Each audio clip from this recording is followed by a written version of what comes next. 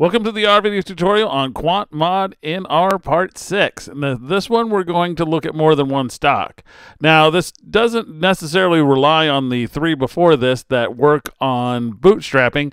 Here we're just going to try to go out, grab a bunch of stocks, and package them together in sort of a portfolio that we can then use.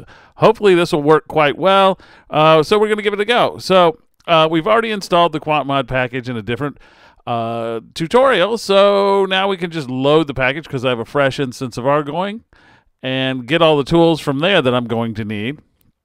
Okay, and there's my warning that it gives me, and then eventually it'll go away once everything's set. Now, the next thing I need to do is I need to create a file or a vector here, not a file, a vector that is text, and it contains the ticker symbols that I'm interested in. So I'm interested in Apple, Google, Target, Amazon, and TM is Toyota Motors. So what I'm going to do is I'm going to want to read each of these in, grab the column that I want, and bind them together. Okay, so this is what I'm going to do, and there's several ways to do this.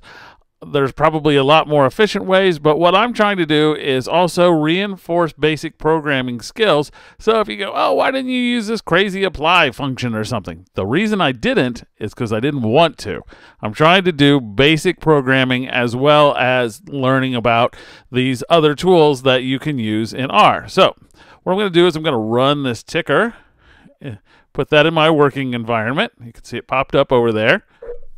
Now here's the code that I had from last time, and I'm going to want to reuse this code in a very specific way. So what I'm going to do is I'm going to call this Portfolio 1.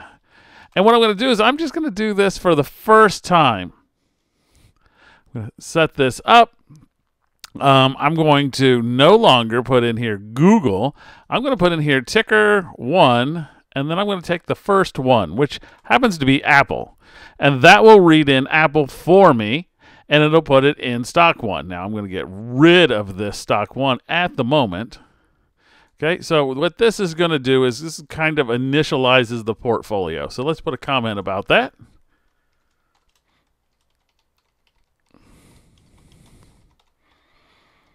Okay, now that we've got this initialized, when we run it, it will have Apple in it for us. So, and we're going to keep adding to Portfolio 1, by the way.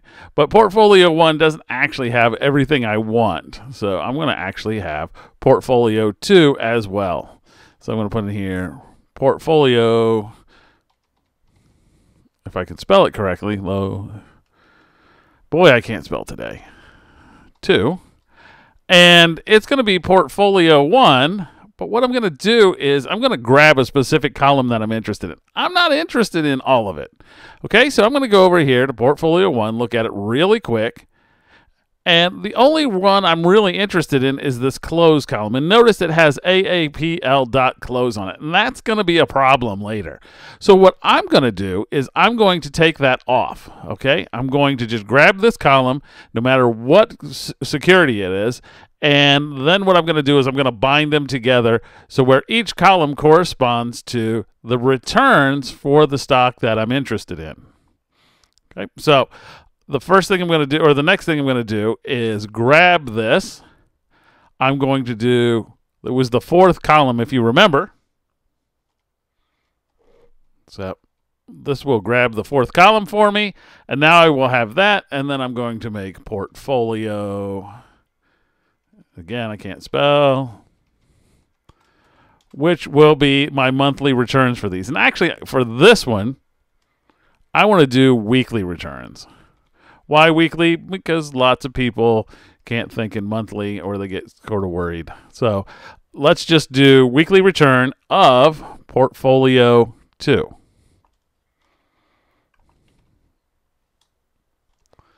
Okay, now this is the process I want to repeat over and over again for each one that's in my portfolio or my list of tickers, symbols. So I'm going to iterate through them. So the first thing I'm going to do is I'm going to copy all of this. Let's see. We should probably comment this before we copy it. Oop, made a mistake. Sometimes you make them. Go to undo. All right, so let's comment this thing. So what did we do? We grabbed the close price. That's what we grabbed off there, and then we turned it into returns.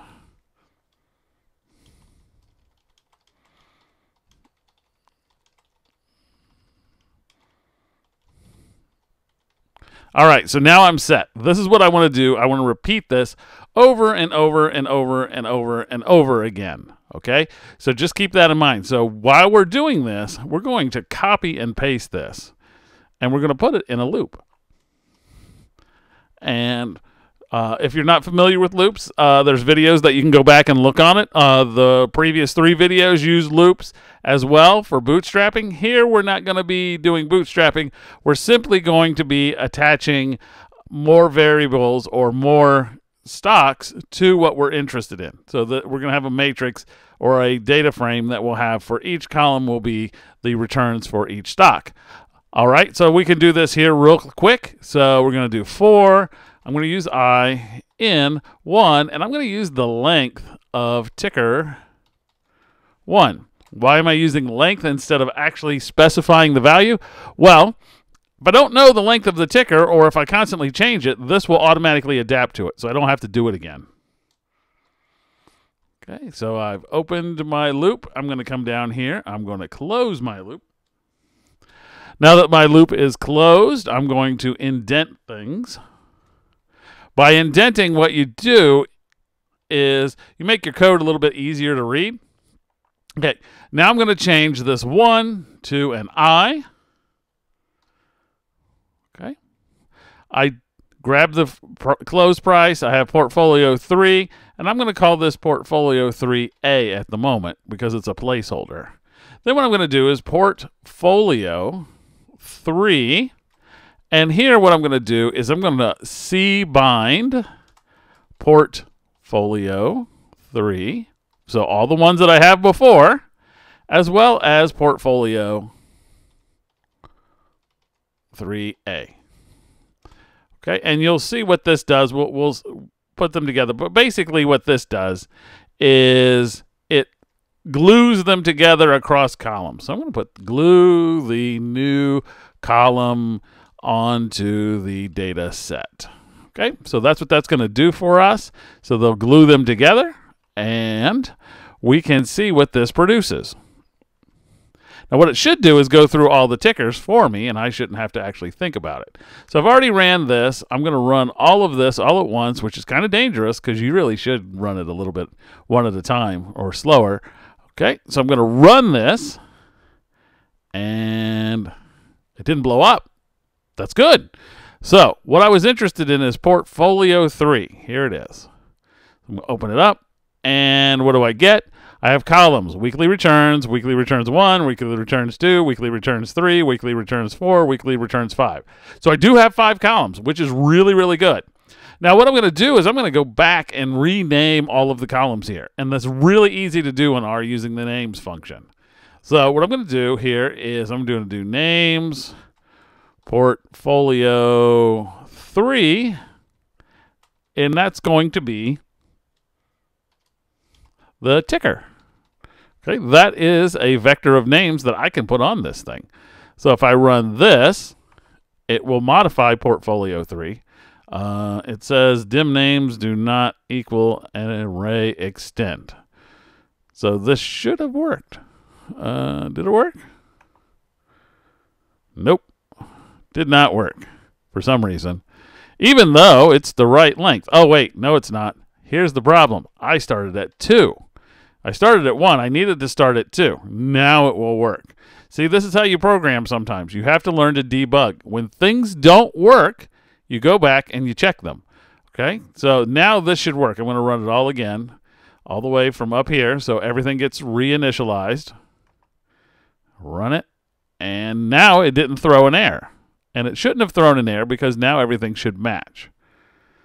Okay, now I have Apple, Google, Target, Amazon, and Toyota Motors. They're all here. These are all the returns for all of these. These are the weekly returns. So now I have a portfolio that I can use. And if I want to, I could plot them all at the same time and get some Technicolor picture. But what I'm really interested in is just, at first, building this portfolio. In the next video, what we'll do is we'll play with the portfolio, learn how to get some means out of it, and then maybe some covariances, because if people want to do portfolio optimization, hopefully we can work our videos along the way to get to portfolio optimization. All right, now we have a portfolio, we have the returns. Now all we need to do is use the tools for portfolio optimization and just portfolio management in general, and we can learn a lot about what we have going on. All right, so we'll leave that to the next video. So see you there.